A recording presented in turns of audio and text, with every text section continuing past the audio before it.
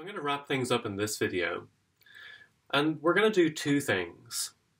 First of all, we got to look back at the arguments against the description view and see how well does the causal view do in the kinds of cases we thought about. And then secondly, we're going to take a zoom out even further and just see, well, given all the things that we've talked about up to this point, what are the pros and cons of the various views? So let's start with the first point. This is something I think it's worth emphasizing because it's good philosophical practice. In philosophy, you often see people giving an argument for one view over another by saying, well, view X has all these problems, therefore we should favor view Y. One thing you always have to do when you're given an argument like that is assess how well does the new view, view Y, deal with the arguments against the old view. Now, Kripke is an extremely good philosopher, so it turns out that the cases he's talked about are very good arguments for his view. But it's something you always have to do. You always have to check and see, are the arguments against one view enough to support the new view? I'm not going to talk about all the different cases, because that would take a long time. I'm just going to take a handful of them. And basically what we'll see is that Kripke's million view seems to make a lot of sense in these kinds of examples. So let's think first about the counterexamples to necessity. So we said that despite the fact that we associate the name Aristotle with properties like student of Plato, great philosopher, taught Alexander the Great, we can say things like Aristotle might never have been taught by Plato, he might never have been the teacher of Alexander the Great, he might never have even been a philosopher, and so on and so forth. If, for example, he had gone off to North Africa in his youth instead. We saw that description theory has a problem in making sense of how it could be sensible to say such things, because according to the description theory, it really should just be sort of part of the meaning of the name Aristotle that includes these properties. On Kripke's million view, though, things seem to make a lot more sense. Because remember, in the million view, names are just sort of tags for objects. The name Aristotle, all there is to its meaning is it's just the guy who it picks out. It doesn't in particular attribute any particular properties to him. So if all we're doing is we're using the name to pick out a particular guy, that makes sense of the kind of counterexample to necessity that we saw. When we say things like Aristotle might never be taught by Plato, and might never have taught Alexander the Great, and might never have been a philosopher, we're just using the name Aristotle to focus in on that guy, and to say things could have been very different for him. The same thing goes for the Hitler example. On the million theory, we're just using the name Hitler to focus in on that guy, and then we can go on to talk about how he may have lacked all of the most important properties to our minds that he actually had. Since those properties have nothing to do with the meaning of the name, there's really no problem in understanding how that might be possible on the million view. What about the counterexamples to things like uniqueness or satisfaction or non-existence? Well, let's think in particular about the counterexamples to uniqueness. We saw that there are names where we don't really associate very many properties with those people, certainly not enough to pick them out uniquely. That's not a problem for the million view because that's not how the million view works. It's not like you need a list of properties to determine the reference. All there is just the referent. The name just is sort of a tag for the person. There, of course, then is this question of like, well, how are you able to understand the meaning of the name if you don't know very much about the person? But that's exactly where the causal theory of names comes in.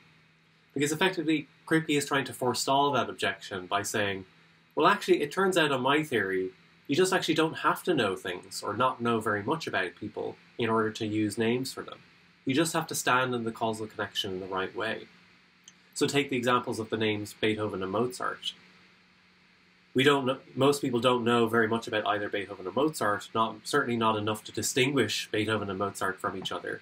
But they're able to use the names correctly because there's a causal chain going back from their use of the names to like the way the names are introduced by the people who gave Beethoven and Mozart their names. Even the people who don't know very much, they intend to use the names in the same way, and since they're in the right causal relationship, that's why they get to know the meaning of the name. That's why their use of the name picks out that person, even if they don't know very much about them. One way of thinking about what's going on here is that there was a problem about how to understand what's going on when you're using a name for somebody you've never encountered. The Russellian solution was to put more into the meaning of the name, to say the individual must really know more in order to fix their usage of the name. What Kripke is doing the opposite. He's giving us more of a meta-semantic story. He's saying, well, actually, there's not really very much to the meaning of the name. It's just the person who it stands for. But the reason why you get to understand the name, even if you don't know very much about that person, the reason why you know the meaning of the name, is because there's this thing external to you, the causal relationship between you and the event, the baptizing event where the person got that name. And this is what's going on in all our examples of uniqueness. It's what's going on with Beethoven and Mozart, it's what's going on with Einstein. And the crucial feature is that, like, being in the chain, like we had earlier, you don't have to know any identifying descriptions of the person at the beginning of the chain, the thing that is named, in order to pick up on the usage. You just have to encounter other people using the name correctly, and basically intend to be using it in the same way. That's all it takes to know the meaning of the name, Kripke thinks. So that's basically what the causal theory would say about the uniqueness cases. That's why we get to know the meaning of the name. That's how we understand what's going on in these cases where we're able to talk about people that we don't know very much about. We saw a bunch of other cases, so we saw arguments against satisfaction and non-existence. Here, the same kinds of things would apply. So, for instance, think about the Steven Spielberg, Alan Smithy case. Why is it that we're able to say that this is a situation, like why can we say on the basis of this situation that it could have been that Alan Smithy rather than Steven Spielberg directed E.T. and Jurassic Park and so on? The answer, according to the Millian causal theory, is that, well, because all there is to the meaning of the name Steven Spielberg is just that guy, it's not built into the meaning of the name in any way that he directed Jurassic Park or directed E.T. or any of these other things. So it's just completely coherent to describe the situation in that way. We don't have the problem that the description theory had, where it just seems to, like, the meaning the sentence would have, according to the theory, just seems to make no sense. But what the theory would say about the non-existence cases is very similar again to what it said about the Beethoven and Mozart case. Whether or not the property we associate with the name really uniquely picks out the person named is irrelevant to what the name means and why it gets its name and why it gets its meaning, according to Kripke. All there is to the meaning of the name Charles Darwin is just the guy, and the reason why it means that guy is because there's a causal chain going back from our usage of the name to Charles Darwin himself and the event of giving that name to that person. And that's exactly why discovering he was not the only person who came up with the theory of natural selection doesn't mean we then say the name is meaningless, because it's not that property that gives the name its meaning in the first place. And it's not that property that determines that we know the meaning. We don't have to know, and it doesn't even have to be true that that property picks out that person uniquely for us to know the meaning of the name Charles Darwin. So that's a brief description of how the causal theory understands all these sorts of examples. The reason why these various scenarios are coherent is because there's really nothing built into the name just beyond the person it picks out. That's how we're able to describe them coherently. We're able to make sense of the fact that people know the meaning of the name without knowing very much about the person, because what determines that their usage of the name means a particular thing is not really determined by factors that are completely internal to them. It's not just what's going on in their head which determines what the name means. It's rather their relationship between an initial baptism. That's what's really doing the work in determining that a particular usage means a particular person. So the second thing I wanted to do is just sort of see what the scorecard looks like for the various views. We've got a new contender, or a sort of new version of an old contender, because we saw the Millian view. That was one of the first things we saw in this course. And thanks to Kripke, it's undergone a considerable resurgence. As a matter of historical fact, some version of the Frege-Russell theory was like the most popular view up until Kripke. When Kripke gave these arguments, basically everyone sort of became a Millian in response. But it's worth thinking about, exactly what are the pros and cons of these different views. And one thing that's very important for you guys in thinking about, which view you should adopt is to ask yourselves, well, we saw lots of different arguments for the Frege-Russell view. Does the causal theory, the causal Millian theory, explain away all the problems that we talked about in previous lectures? Because remember, when we started talking about Frege, Frege has various reasons to attack the million view. We saw Frege's problem. It really looks like the sentence Superman is Superman means something different from the sentence Superman is Clark Kent. That's a problem for the million view. There's just no difference in the meanings of those sentences, according to the million view. Likewise, there's the problem of empty names. What do you say about a sentence like Santa Claus lives at the North Pole if Santa Claus just doesn't exist? Shouldn't that mean that the name Santa Claus is meaningless? And if so, how are you able to use the name to say coherent things like Santa Claus lives at the North Pole if the name is just meaningless?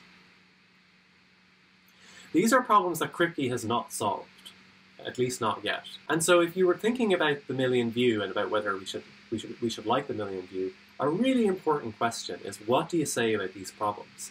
Because the reason that people went in for the Frege-Russell view in the first place, or at least one reconstruction of it, is that there were these really serious problems for the million view. You might wonder, indeed, why is Kripke himself so convinced that the description theory is wrong if there are still these outstanding problems for his own picture? I think, broadly speaking, there are two reasons. One is because, as he discusses in other work, he thinks that the Frege puzzle argument and the empty names argument are just not as good as arguments for the Frege-Russell theory as they might have initially seemed.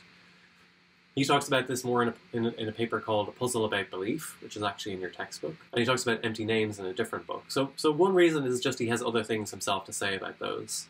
But there are also reasons just in the text itself that we read, I think, for why he thinks that even if the causal million theory has its own problems, it must be a better theory than the description theory.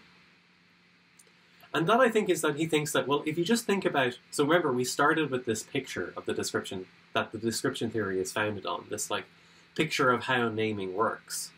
And we saw that basically all the different theses that Kripke was attacking, they sort of derive from this picture.